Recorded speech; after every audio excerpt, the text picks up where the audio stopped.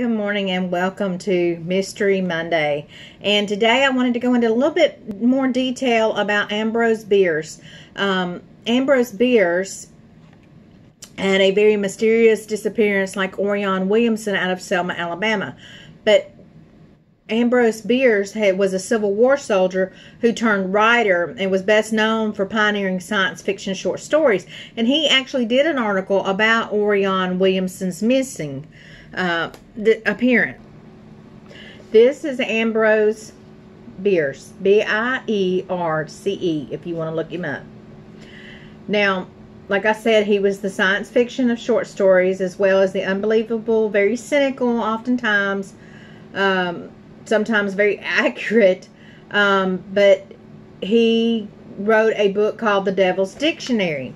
He was 71 in 1913 when he decided to pull up his roots to head into Mexico and meet with Pancho Villa. Now from there, he simply disappeared, leaving behind no shortage of wild speculation and, of course, rumors, from an execution by Mexican rebels to a reunion with his otherworldly acquaintances. Now, people can't help but think that Ambrose Bierce would be absolutely thrilled with the rumors of his disappearance. He was notoriously sardonic and cynical. His work is laden with condemnation of the human nature and its condition. All in all, perhaps a mysterious disappearance could have been something that he would have found very interesting.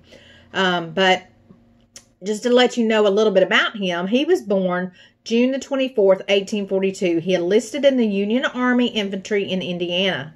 After fighting through and surviving some of the most horrific battles of the Civil War, he was discharged after suffering a severe head wound. Now, that possibly could have been why he was so cynical, because people know that when you have a head wound, it does a lot of trauma to your head. So it could have changed his personality a good bit. These early experiences shaped not only his literary career, but his entire adult life.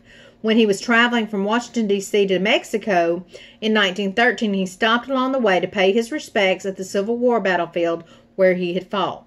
Now, in the early 1900s, he suffered great personal tragedy, having to bury 2 of his 3 children and his wife several months after she filed for divorce. He began speaking of going to Mexico to meet up with the rebels that were tearing the country apart with a civil war so much like the one of his youth. He wanted to recapture that youth, and he wanted to cheat death. He wanted to meet Pancho Villa and ride with him. So he made the arrangements regarding the control and distribution of his estate and assets.